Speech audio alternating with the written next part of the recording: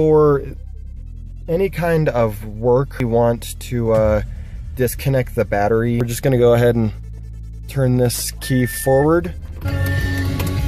We want to go ahead and hit the brake with our hand, and then we're going to drag this back so we can get all this stuff out. If you have a manual transmission, just toss it back, but when you're doing this, make sure no matter what, your e-brake is on, because I mean, with half my body hanging out the car,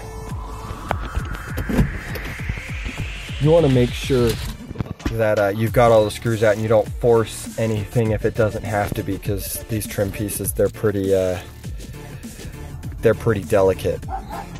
All right, so we're over here at the workbench, obviously. When you're working with trim pieces that have been touched by human hands for 15 years, there's gonna be a lot of grease buildup on that. Even people wipe these with Armor All, and plastic likes to absorb things like that. So in order to get a good finish, you want to use plastic primer, but you also want to wash this with a degreaser. And I mean, your standard cheap dollar store dish soap will work just fine. It's also very important that you sand it down really nice. What I've done is I've set up a little contraption with just pieces of cardboard here, so everything's in together in the basic shape that it's going to be when it's in the car. In this, I have actually cut a hole out in the cardboard boxes I've got holding this up, so that way when you splatter this in the shape, then you can freehand on them and it'll look good inside the car.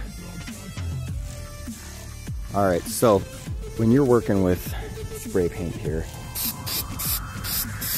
make sure you know what kind of texture you're working with. That came out pretty uneven. This can's got a lot more pressure than those ones do, or so it seemed pretty quick on this. As you're going around, you want to look around on the sides, make sure that you're getting everything. You want to move around your project. That's why it's important to have a nice big open area.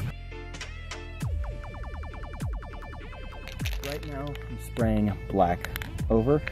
Spray paints can mix very, very poorly, and that's a bad thing.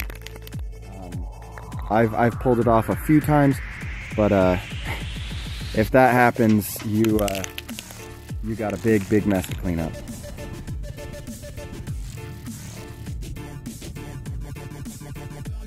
So the idea is we're gonna take this cap and fill it with spray paint and then just splatter it on there.